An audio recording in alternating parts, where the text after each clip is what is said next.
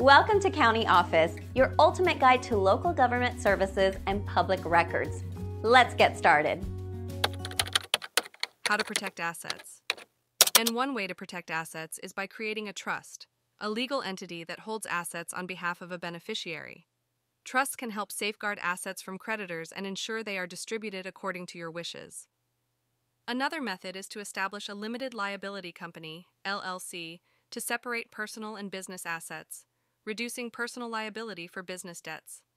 LLCs provide a layer of protection for personal assets in case the business faces financial troubles.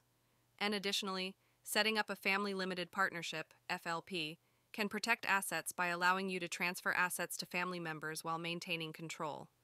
FLPs can offer protection from creditors and estate taxes, and utilizing insurance policies such as life insurance, liability insurance, and umbrella policies can also safeguard assets by providing financial protection in case of unexpected events.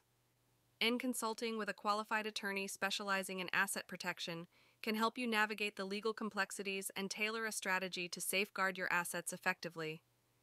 Remember, asset protection strategies may vary based on individual circumstances, so seeking professional advice is crucial to develop a personalized plan.